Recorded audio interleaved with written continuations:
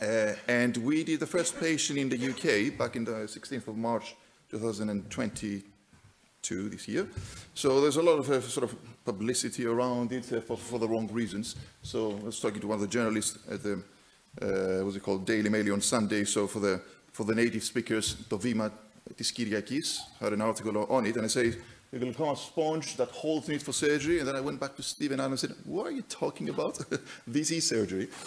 So anyway, yeah, so be careful when you talk to journalists and how you phrase our things. So what I was saying is that it can delay the need for trabeculectomy and traditional filtration surgery. And he came up with this article. So our first case is an 86-year-old lady, very kind lady. And so she had a right eye done, mild to moderate glaucoma, so just progressing towards a moderate stage of the disease, with a very low progression, and she wasn't clopidogrel because of systemic ischemia reasons. So the presentation, referral to my service, the pressure was 18 millimeters of mercury, so very low, with a thin cornea though, and she was already on 3 agents. So we opted, so we discussed various treatment modalities. She was a good candidate, big angle, for her operation. That was my first one actually. So, so the way to do it is a 2.2 millimeter incision on the cornea, surgeon sitting on the side of the patient, temporal approach.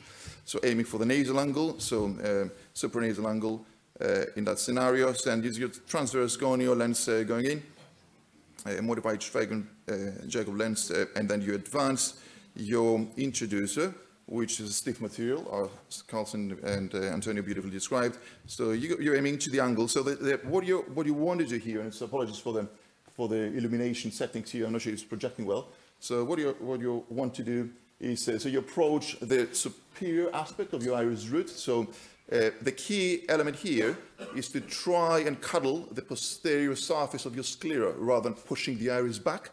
So use your sclera as a fulcrum and as your guide, and then advance the implant. You've got the green ring, which is a landmark, very important, and you want to align this with the posterior surface of the scleral spur. So once you think you're in the right place, then you start withdrawing the introducer itself, and you will see the green ring emerging from it. So there it is. All right, so once you're happy with it, it's a tiny bit of heme coming out, and that's a fairly good position. I was happy for the first implant to go like this, and that's the final outcome of it. So this lady achieved still good visual acuity, stopped all glaucoma drops for now. Obviously, it's early post-operative period, so 3 agents gone.